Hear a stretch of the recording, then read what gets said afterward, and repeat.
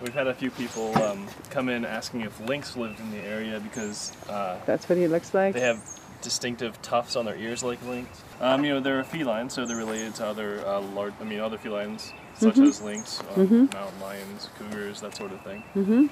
And they're not really in this area anymore. But if you go west, you can see them, and they're pretty cool. The coyotes are starting to fill the niche of the bobcat in this area because a small predator like this bobcat, because it no longer exists, there's almost like a vacuum for something like this.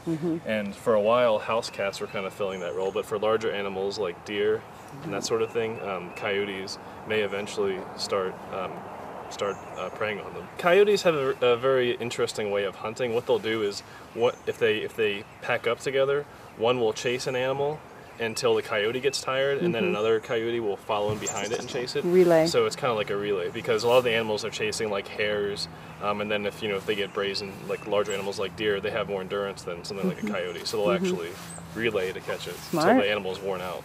Very smart. And what is this? These are two of our Virginia's common water mammals. This is a muskrat right here, and you can see these down the Potomac all the time. And then our beaver here. So there's beaver around here, huh? Just the whole place. They can be, many people know, they build dams and stuff, and they can be problematic.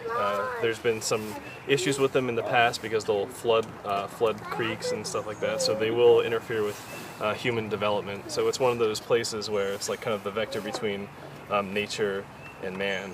And Arlington's a great place to see that because of how built up it is. But we butt right up against the Chesapeake Bay, and then the west, the Shenandoah. So it is kind of a meeting place, and one of our conflict animals, in addition to the coyote, would be beaver.